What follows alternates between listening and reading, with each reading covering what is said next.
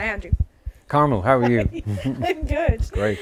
Can you tell us today, NPK, what do they stand for? Yeah, so NPK, you'll see that in packs of fertilizer.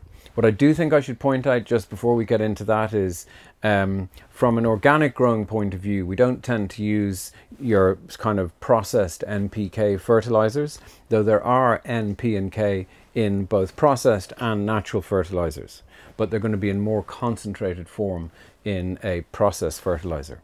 Okay. So, and I'd recommend the organic one, but just to be clear on it, so NPK, so they're the three main elements for growing plants. So they are nitrogen, phosphorus, and potassium is your K.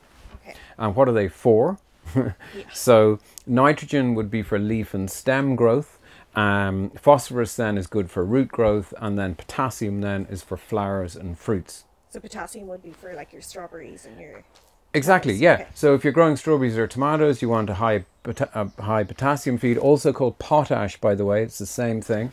Okay. Your phosphorus then, if you're growing, say, parsnips or carrots, that's going to be good. And then for your leafy stuff like your broccoli and cabbage and all that, that needs lots of nitrogen. So when you look at your back of fertilizer packs, you'll see a number beside N, P and K. So you want to go for the high number for whatever crop you're growing. Okay, Does that make sense? Yeah, that makes sense. Okay. And then if we wanted to look for like a natural source of... Yeah, okay. Where would we... Well, I conveniently have here. So for nitrogen then, a poultry manure would be a good one. Okay. So that's going to be handy. I would use bloodfish and bone for phosphorus, so for my root crops. Also very good if you're planting out, say, fruit plants or sorry, that's going to be a bit confusing. If you're planting out like woody plants like raspberries or currants, whatever, initially that's handy because it gets the roots going. Okay. So then for your potassium then, comfrey pellets are a good one.